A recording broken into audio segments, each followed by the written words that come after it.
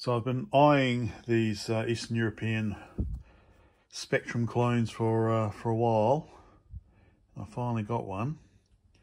This one's called the BYTE, or I guess BYTE, if you read that as Cyrillic. And this one's come from Moldova. So, yeah. Computer itself, Spectrum kind of clone as expected. Got a manual about TV set-top box, programmable television set-top box or something. And the power supply, so 220 volts, 50 hertz, outputting 5 volts and 1 amp. So I'll pull that apart actually because, well, even though it looks like Euro/Finnish type, it doesn't really fit my adapter. So I'm going to maybe rehouse this. If it was a Western one, I'd replace the capacitors and stuff. But obviously, part of the appeal is having the Soviet era components. That's a transistor. So I thought maybe that was like an LM323 5-volt regulator, but it's actually a transistor KT846B or something. Interestingly, that's date stamp 93.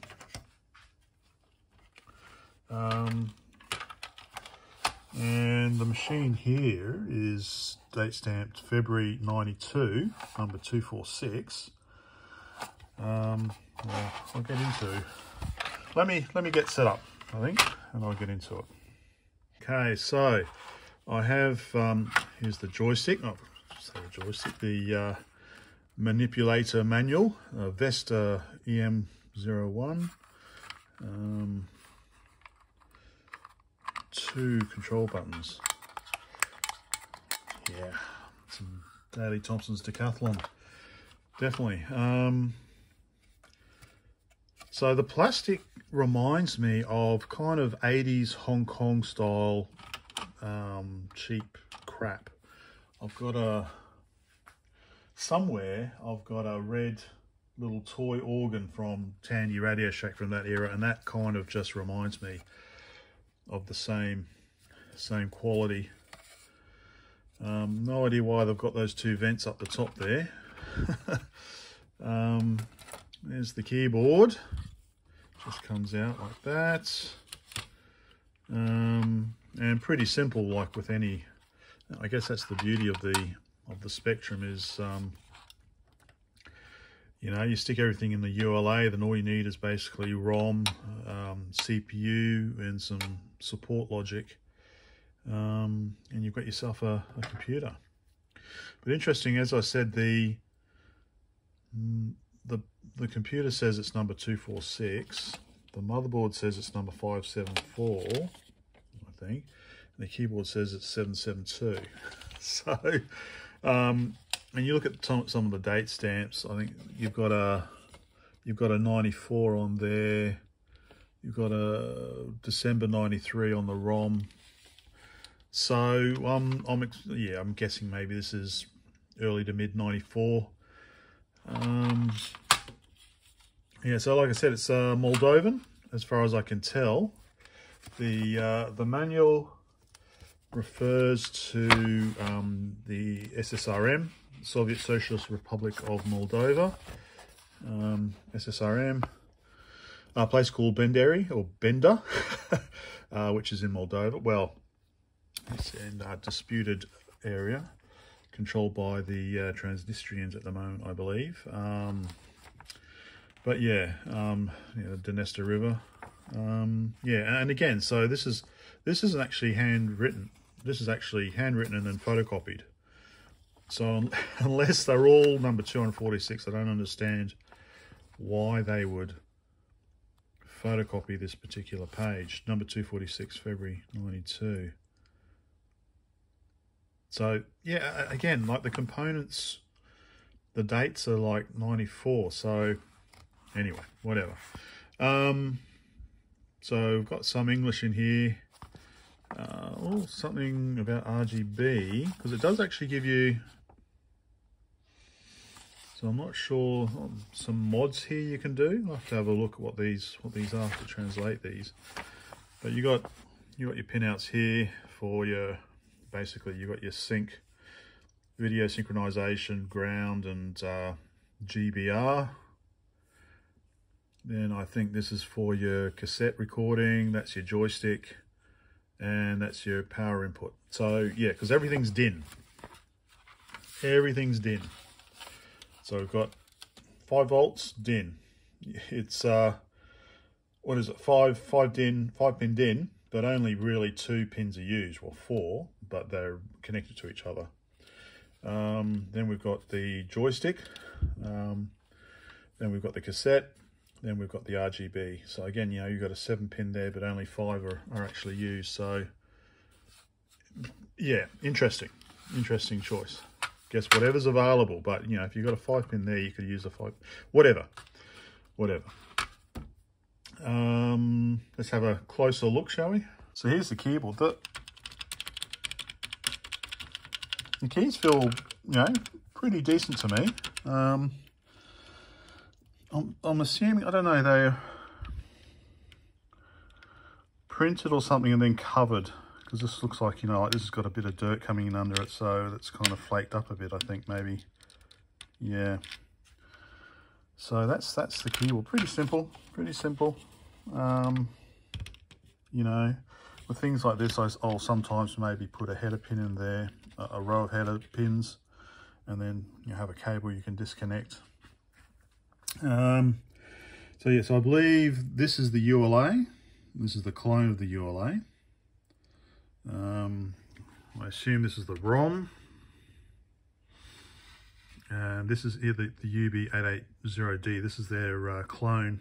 This is their domestic clone of the Z80. Interesting. Notice the way they've installed the capacitors, like little Space Invaders. I thought that was different way of doing it. A little buzzer speaker there, I assume. Yeah, interesting way of doing their capacitors. It's a power input there. So yeah, all pretty standard. I don't know what this does. Looks like an on-off, but when I supplied power to it, it was drawing 400 milliamps regardless. So underneath the board, nothing too exciting.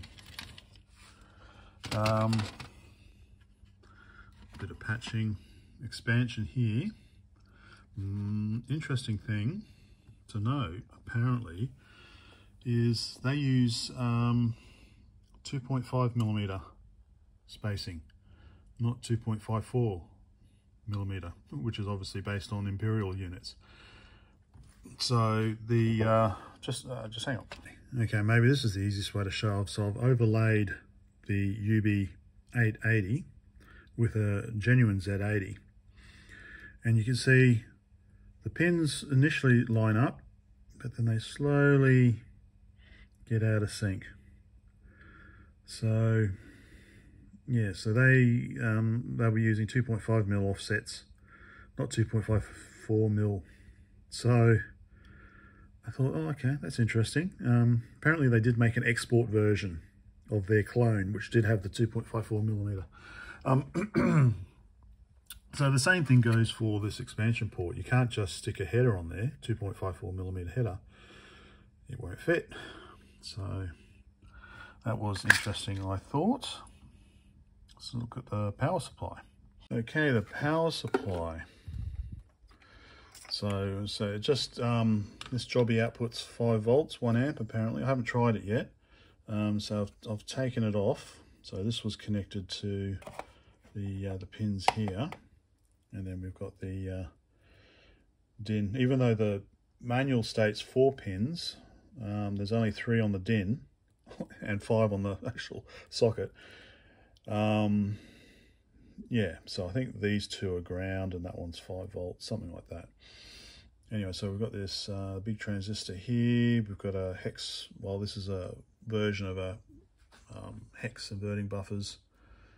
I assume these are transformers. Huge capacitor there, like smoothing. I assume these orange thing down here are the rectifying diodes. Yeah. So, yeah, where does okay, so power comes in here. I think we've got the rectifying diodes here. We have this tiny strip, tiny strip of conductor, and slowly gets bigger up here. Yeah, okay. Look, I'm not an electronics designer, so I just thought that was very interesting how it's just such a tiny little strip just to get up to there. Yeah, so I've got to, so I'm going to try and keep this as original as possible. I've noticed some of these, I assume transformer leads, are very precariously, like the wire's about to break in there. So I'm going to have a look at that.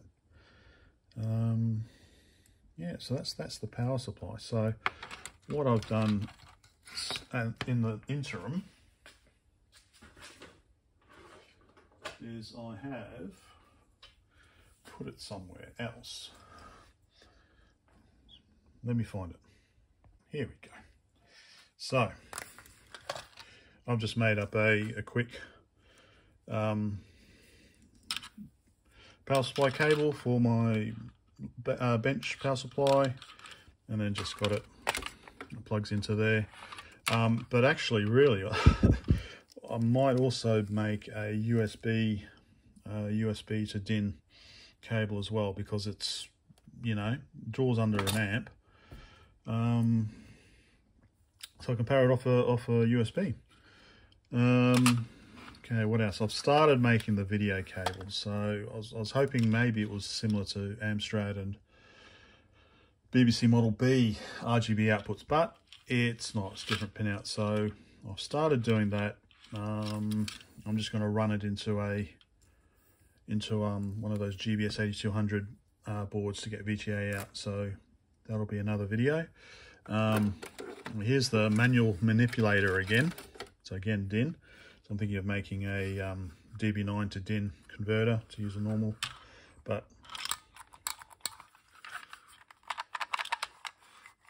yeah, I don't know how long this would survive playing decathlon. Maybe not too bad, actually. Let me pull it apart. So here's the inside. I have to say, okay, so this is from early 90s. You know, some cheap joysticks he bought probably were just as well made from the West, I guess, but you can see it's pretty simple. We've just got this bit of metal here that touches the contacts. We've got the two little push button switches there, and again goes out to a DIN plug. So that'll be one of the projects, is to make a converter for DB9. So yeah, that was just a quick intro to my Moldovan BYTE computer. Yeah, interesting piece of history. I'm hoping to get it. So I have powered it up, but I haven't got the video working yet. I was drawing about 400 milliamps, so hopefully it is doing something. I've got a tape that came with it. No idea what's on it. I don't know if it's just the test program or if there's something else. But yeah, you know, all this kind of souvenir-y stuff. Yeah, I wonder if this is, I don't know where it's from. Too early to try and read Cyrillic. So cassette, yeah. Okay, so that was a brief intro to the BYTE. Let's see how I go with it.